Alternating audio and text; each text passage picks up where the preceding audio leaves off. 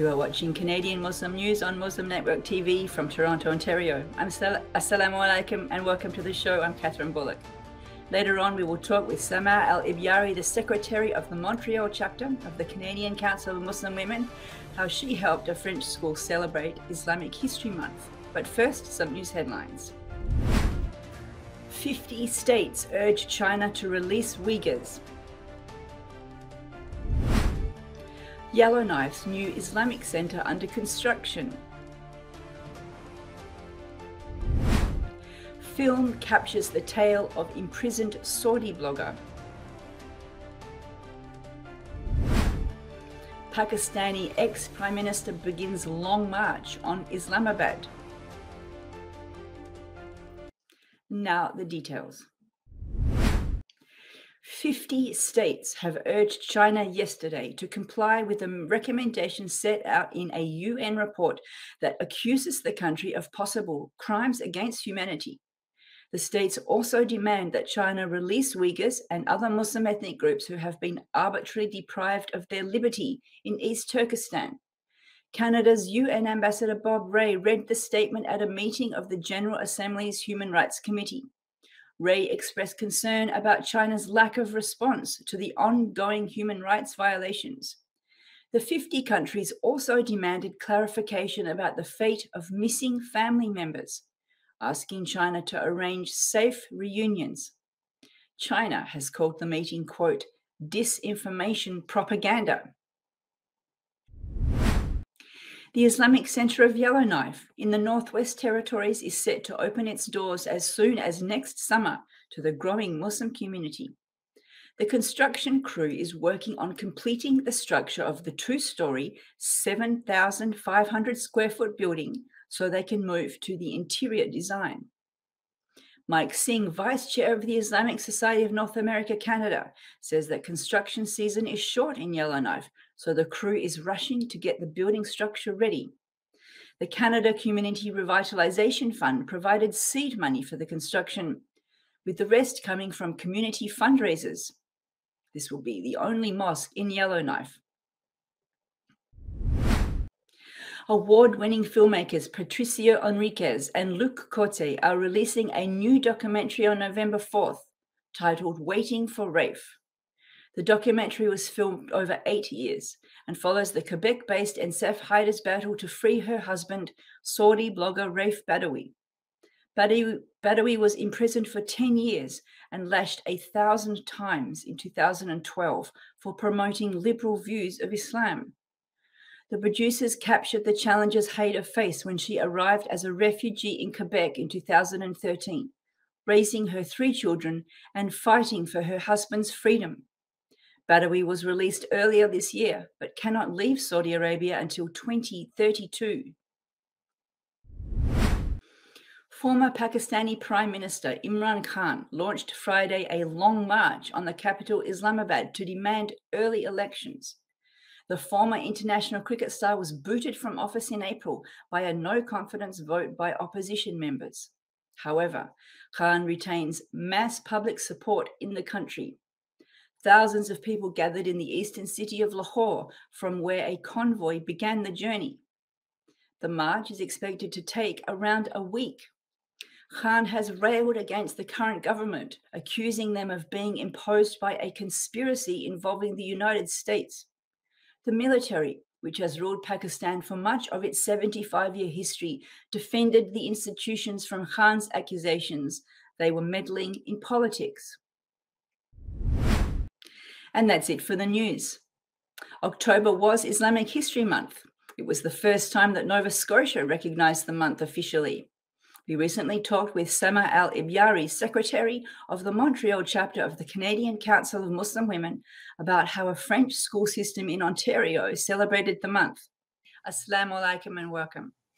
Wa alaikum salam, Sister Cathy. Thank you so much for having me on your show. It's a pleasure to see you again. You are the Secretary of the Montreal chapter of the Canadian Council of Muslim Women, and you have been involved in helping a school in Ontario celebrate Islamic Heritage Month or History Month. Tell us about that. Yes, well, actually, it's called the Conseil des écoles publiques de l'Est de l'Ontario. So Hmm. it's a francophone school commission in Ontario, and this is why they reached out to our Montreal chapter. And they wanted a resource person to speak about Islamic History Month, precisely the month of October. And what age is the school? How old are the children that you came into? Oh, they have several schools. In fact, they have 14 schools. So it's a school commission. And some of the schools were elementary schools, some were secondary schools, so age 14 to 18, some were mixed. And you went and spoke in all 14? No, we just went to Ottawa for 2 days. Mhm, It was myself and also Yasser Halhoul from the National Council of Canadian Muslims, mhm, because they asked us to have one woman and one man. So we both went there, mhm, and we spent 2 days in Ottawa. The first day it was in a secondary school, and MP Samir Zuberi was invited, and he addressed the students. mm, And afterwards, there was an activity, a quiz activity mm. for students, asking them how much they knew about Muslims and Islam. And Let me pause you there. I'll ask you about the quiz activity in a moment, but let's just go back to having the MP there. That must have been quite something for the students to have an MP in absolutely, the school. absolutely. He was so warmly received. Mm, And he spoke about his program. The students asked him all kinds of questions, mm. where he came from, uh, what was his origin. And it was wonderful to see this interaction between the MP and the students, talking so freely. There were lots of administrators there, so I would think it was a big success. That's good to hear. And he was conversing with them in French or English? Well, he it was both actually. It Mm, was a bilingual address. mm, I must say that all the students spoke English, so I think their maternal language is English, mm. and they're in these schools to learn French, so they Uh-huh. spoke both. So it's like a French immersion program where they go in and they do all their lessons in French. Well, they are encouraged to speak French in those schools, Mhm, but you also hear a lot of English, and you can find out by the accent that mhm, their mother tongue is English. hmm. Then about the quiz, what kind of questions were you asking and quizzing They the were asking them what is the proportion of Muslims in Canada, students? what is the most significant place, mosque for Muslims, that kind of question. What is Ramadan? Mm, How many prayers do we perform per day? mhm. And did you find that there were a lot of Muslim students in the assembly, or was it mostly non-Muslim? Yes, this was a very surprising fact that some of the schools had over 40% of Muslim students there. And visibly, Muslims, like girls, many girls were wearing a headscarf, others were not. Mm, There was also a very diverse ethnic background. mm, So some of them were from East Asia, some of them had African origins, some of them were from the Middle East, so mm, quite diverse. mm. And then why would you be surprised at such a high percentage of Muslims in the school? Because I didn't expect to find a concentration of Muslims in the Ottawa area. Mm, mm. Well, then they would have find those questions about what is Ramadan and 5 times prayer very easy. What about go ahead. Yes, indeed. I thought that the questions were basic, were Mm, easy, and most of the answers were correct. mm, However, I mean, if we talk about 40% of the population in the school, but there are also the others. So mm, it was quite an interesting interaction. mhm. It must have exposed a big, difference between what the Muslims knew and what the non-Muslims knew. Well, I wouldn't be sure how the Muslims voted and the others too. I think that both need to have some good information, some good background about the Muslims and also Islam. You said you went to another school. So the first one was a secondary school, and the second one, was that an elementary school? The second one was also mixed. There was the elementary and the secondary, but we went to these to the secondary part of it for to present actually a documentary. Oh, tell us about the documentary. The documentary was produced by Institute F, based here in Montreal, and it features 5 very successful, I would say, young Muslim women. So they talked about their career, they talked about what they want to do in the future, they talked about how they overcame challenges. And after the documentary, we had a discussion. Now, I don't want to get too political, but we know that in Quebec there is Bill 21 that's preventing women in a headscarf from working in certain jobs. So is that same sentiment of hostility towards Muslim women and Islam in the French school system? How did you find it?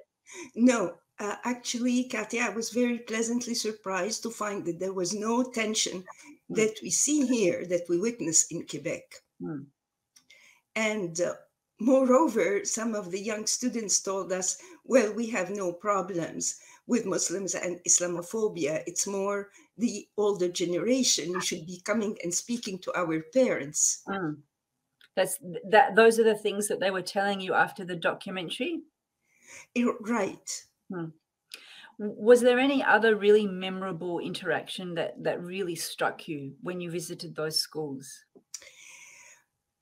The fact that the perennial question of having a place for prayers and adhering to the times of the prayers and whether they're going to interfere with the classes, this seemed to be a real concern. Amongst the students or the teachers? Among the students, among the teachers, among administrators. So we have seen this in universities, and I was surprised also to see it in not elementary schools, but secondary schools. Do you have a way of answering that to make them feel assured? Well, I started a consultation to find out if we can, for instance, pray Zuhr before the Azan. There's another problem. Who is the authority to tell us when exactly the Adhan takes place? And what would be better to ask students to pray at the end of the day at 3:30 after classes are over, or to tell them to pray at home? So these are questions that we are still exploring. And I must say, I found that there is a school commissioner who is studying this and who's going to be coming out with recommendations. Well, unfortunately, we're out of time, but this is obviously a very important topic. So perhaps we'll check in and get an update later on. But thank you very much for joining us today. Thank you very much, Sister Kathy. Thank you for watching. If you like what we do, please share, like, and subscribe. Stay safe and God bless.